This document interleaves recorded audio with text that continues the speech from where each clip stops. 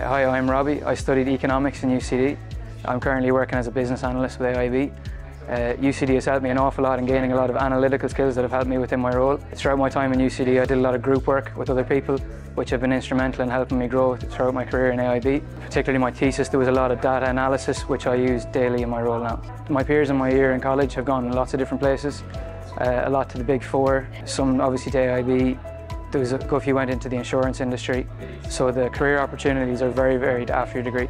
Something I'd say that would be very beneficial before you go into a new role, for interview preparation in particular, would be try and get a job in any field at all. Working in a shop was huge for my interview, so any experience at all before an interview really helps. And I'd say try and get good at soft skills, such as like Excel, things like that, they go a long way.